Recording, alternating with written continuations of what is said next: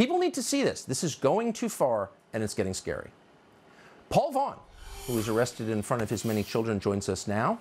He's joined by his attorney, Peter Breen, who's a senior counsel and VP at the Thomas More Society. Thank you both very much. Paul, first to you.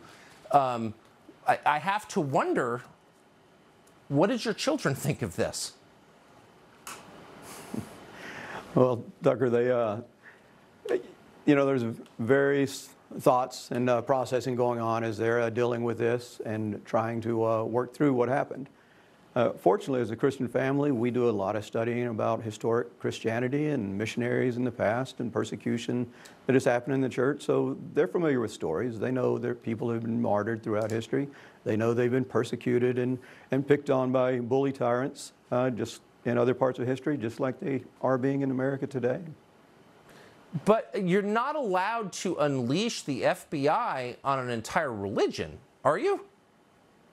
Absolutely not, and don't think because they've been trained that makes it okay.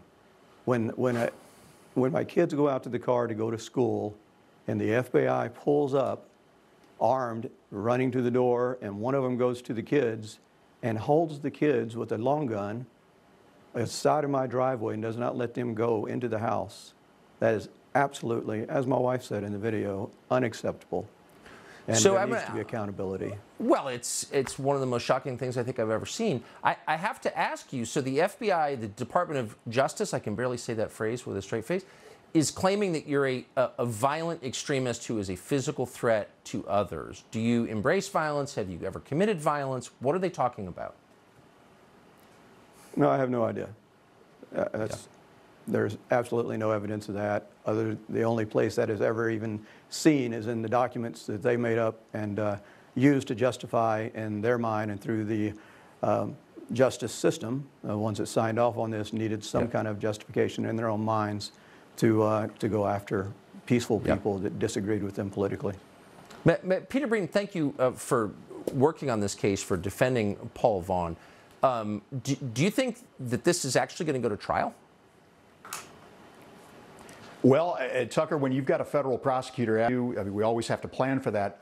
You know, Paul wasn't even arrested by the local police for trespassing, but those who did, who were arrested, were leaning on the tradition of Dr. Martin Luther King.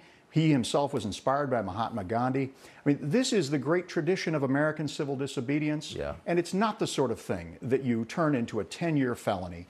Paul himself, we believe we have very strong defenses and hope to beat these charges at trial.